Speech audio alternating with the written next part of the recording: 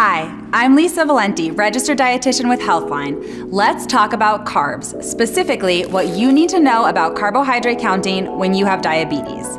The amount of carbohydrates you need to eat is going to be personal to you. Some people with diabetes prefer to follow a low-carb diet, while some choose a more moderate carbohydrate level. You have to find the amount of carbohydrates that works best for you and helps keep your blood sugar in your target range. There are different ways to assess your intake. Some people prefer knowing every gram, and some people may count in carb servings. One carb serving is about 15 grams of carbs. In the beginning, you'll likely want to measure your food out, but as you continue, you may be able to start eyeballing or estimating portions. Testing your blood sugar after meals and snacks is a helpful way to see how the foods you eat are impacting your sugar levels to help you dial in your food choices.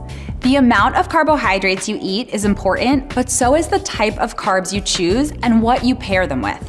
Eating refined carbohydrates on their own can cause bigger spikes in your blood sugar. Choosing more complex carbohydrates and pairing them with protein and fat can help with more stable blood sugar because fiber and protein take longer to digest. So think apple with peanut butter over white bread with jelly.